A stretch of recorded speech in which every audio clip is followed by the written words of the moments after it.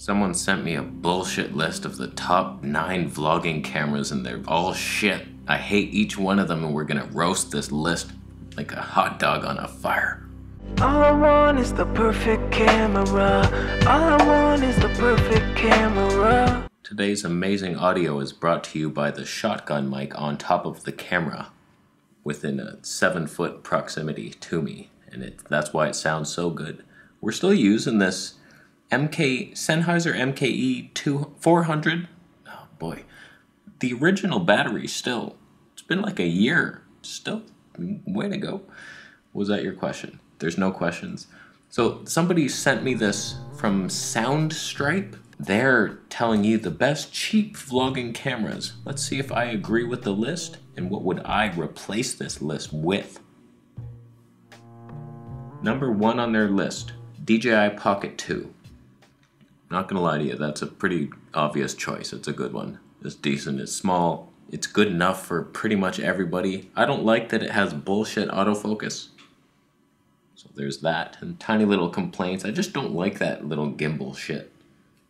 Put it in the pocket with the fucking freak thing, and oh, I gotta remove the wide angle adapter first and put it under. Oh, it fell off, where is it? Oh, I lost $7. Number 2 on their list, a Canon Vixia R800 camcorder. What are you doing? That thing's like 28 mils at the minimum. No, I haven't looked it up. Didn't I used to have that thing? I swear I had that. Didn't I review it? It was the worst thing we've ever seen. It actually looked better than the Sony X3000. It had better color science. Similar shit. 57 times advanced zoom. Yeah, that always means a good thing. Thing's $350. Thing looks old and bullshit. Just get a GoPro, you freak. It has a 1/4.85 inch sensor. I didn't know they even made them that small.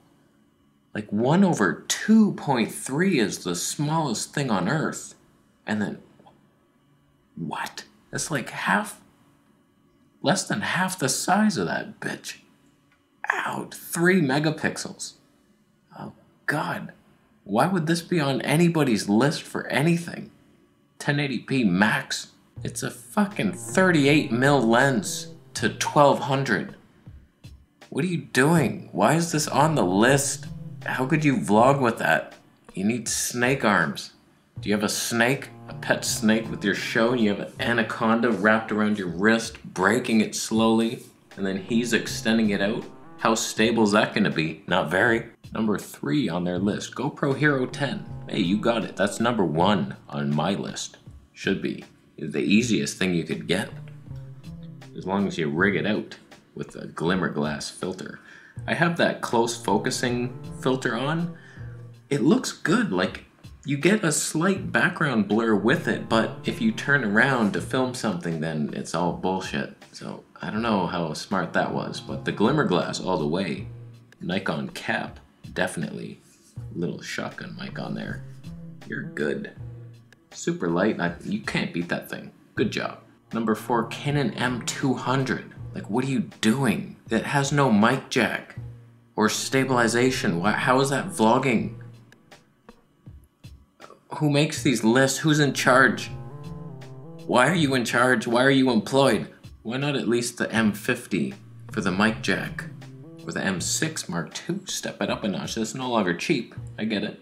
But M50 is bound to be in the same price range as the M200. Give me a break.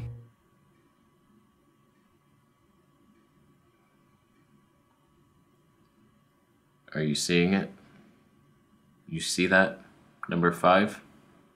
The Panasonic G100. This camera is the most insulting camera I've ever seen released. You take a perfect setup, Panasonic G85, if only it had autofocus, then it'd be the perfect vlogging camera. You don't improve the autofocus, you remove the stabilization, you add nothing. You could only use a kit lens with stab. You're stuck with a 12 to 32, and it'll still be jerky and out of focus. Goodbye primes. No thank you. Fuck you. Number 6, Canon 80D. Big honking Canon APS-C DSLR. Old tech. No stabe. Good autofocus. What lens? The 10-18, it has stabe. You could do it. It's just so heavy for not much good times. There's no slow-mo. You're in focus, slightly stable. It could work. It's expensive. And heavy. Fuck you. Fujifilm X-T200. Really? Have you tested it? I have. You're lying to yourself if that's on your list. The preamps, I don't know how they made it so bad, but you can't use a microphone. It has no stabe, but a giant flippy screen so you can see the failure of your vlog, how shaky it is. It's like, oh wow, this looks terrible. You're going Fuji XS10 if you're looking for a budget Fuji town. That's where you head, not XT200 with that glory screen, that beautiful freaking 2.7 million dots. Oh, when will we ever see it again on something useful? Imagine the XH2 has that thing. Oh man. Number 8, Sony a6000. You gotta be kidding me with this list. Who is in charge? There's no stabe in it. You don't even have a flippy screen, or do you? Does it flip up? It might. I don't think it does. It could. I doubt it. It's so old. Why? They're so much better by now. Even the A6400 is not that expensive, A6100 even. And they're all terrible anyway. Sony APS-C, super shaky, rolling shutter shit. Oh man, at least it's low on your list. The fact that it even made it on. Number 9, Panasonic GH5S. On the cheapest vlogging cameras list. It's the most expensive Micro Four Thirds camera you can buy. It has no stabilization in it. What are you doing? This is the worst option. You would never choose that. G9. So much cheaper and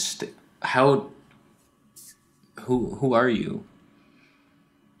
What research did you do to make this list? Who gives you the authority to have an opinion?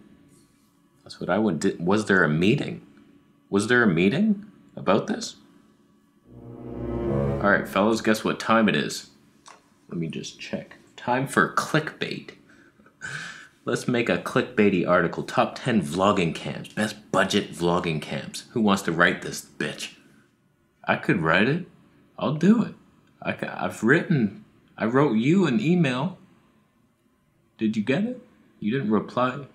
Oh, it must have got sent to spam. I definitely would have replied to it had I saw it. So you'll write the article? Do you have any experience in vlogging? There was a vlogger vlogging outside of my house once. I asked him to leave, but he kicked me in the throat.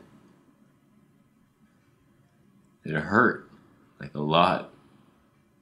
And he didn't leave. He filmed inside, he went inside my house and filmed my kid. So it went viral. So you do have field experience, I like that. Do you have an idea of what the best vlogging cam, like who would win your category right now, just out of the blue? Like if I was just to pick a camera to vlog with right now, you caught me off guard, but like if I was just heading out, I'm leaning Nikon D750. Going full frame. Wow, DSLR. That's an interesting choice. What brought you to that choice? It seems kind of heavy. Not much autofocus in there. No flippy screen or stabilization. Well, I read an article about 7 years ago that suggested that Nikon was pretty good for sports photography. So the D750 is therefore best for vlogging. It's not that you're fired. It's just in order to enter the building now, you require a double injection from the thing and a password, which I'll email you. You're fired. So some interesting choices on that list. There was a couple good ones. The GoPro 10, DJI Pocket 2, decent. Everything else, just abysmal. Absolutely abysmal, embarrassing. If it was me, I would also agree. GoPro 10, if you're just getting started, if you don't have the money for this, you're raised on a farm or something. DJI Action 1, easy does it, same basic results. Not quite as polished, but decent enough. If you want to step up to the mirrorless world, you're looking Olympus. You're looking Olympus, you know the answers. You watch the Q&As. Olympus EM5, Mark III, why's my voice doing this? But really, I would stick in the action cam territory if you're actually just vlogging. Like, it's such a dumb thing to do. Every time I do it outside, I feel like a moron. So it's stupid. Don't bring too much attention to yourself. Just have a little thing. If you have this big thing with a big mic on it, furry and shit, people are like, what are you filming? Hi, Mom. Your mom's not watching, bitch. All you gotta focus on is the image stable? Am I in focus? Does the audio sound good? Then pretty much you're good to go. Anything else outside of that is just extras. Slow motion, a little bit. Hey, how you doing? That's it, we're done. Thank you so much for sending me that bullshit article. We had fun. We had fun. Thank you for thumbing up the video and buying a Camera Conspiracies t-shirt while you're down there. Affiliate links, they're available. Oh, Amazon shop, what gear do I use? How about ask a comment down below instead of looking in the fucking description where all YouTubers keep their gear? Calm down. They just want to know. I'm gonna leave. Check the description.